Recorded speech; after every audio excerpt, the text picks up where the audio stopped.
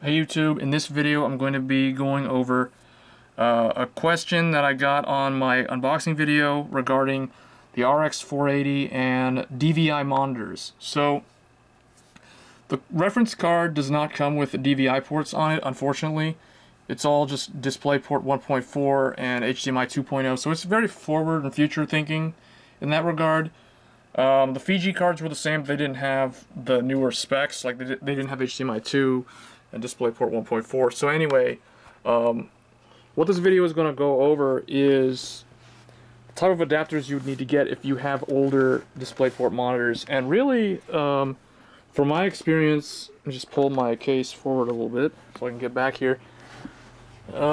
It works either way. So you can run, if you run two passive adapters like this. This is a passive adapter available at Fry's Electronics for $14.99. I have one of these right now connected from the DVI cable to the graphics card, and it works fine. I can also say that two of these will work, meaning you can run two of these plus your HDMI to drive a total of 3 monitors like this.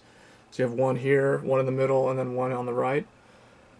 I'm not sure about 3 though. 3, you might need to run 2 of these plus 1 active adapter. The active adapter is a little bit more money. I think it's like $10 more, so it's like 25 bucks or something. But I've got one of those because I've had them from back in the day when iFinity was new, and the 7000 series had required it. Like the 870 and 7970 stuff required it. So anyway, here is what the active adapter looks like. And it'll say active, like right here, it actually says it on there. But you don't need this if you're going to do HDMI and 2 DisplayPort to DVI. Like I have 2 DisplayPort to DVI here. So there's a passive one in the middle. I've got my one there. And then if we scoot over here, so there's the 3. So here's the HDMI on the far left, on the end here, in the back. So this is HDMI on one end, and the other end of the cable is DVI. Then I have the passive one, and then this could be another passive one, or this is, in this case, I just have an active one here.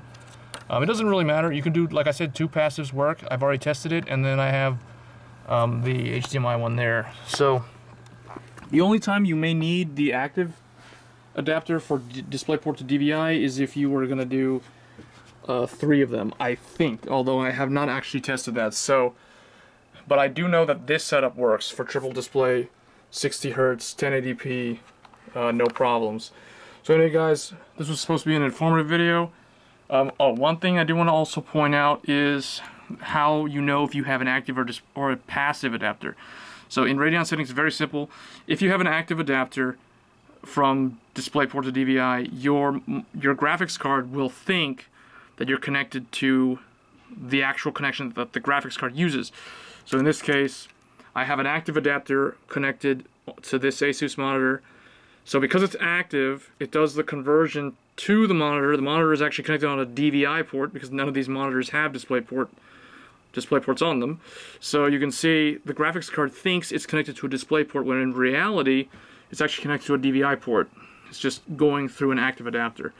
A passive one won't do that. A passive one will transparently let the signal go all the way through, so the graphics card gets to see exactly what it's physically connected to. In this case, it knows it's connected to a DVI interface on the monitor via the passive DisplayPort to DVI adapter.